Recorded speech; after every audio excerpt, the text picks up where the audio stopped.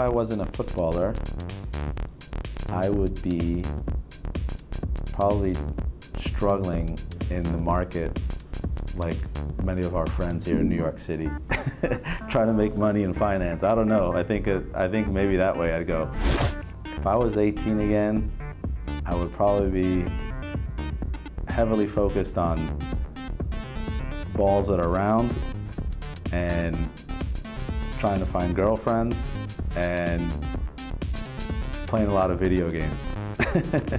If I was president of the United States, I would make soccer the national sport instantly.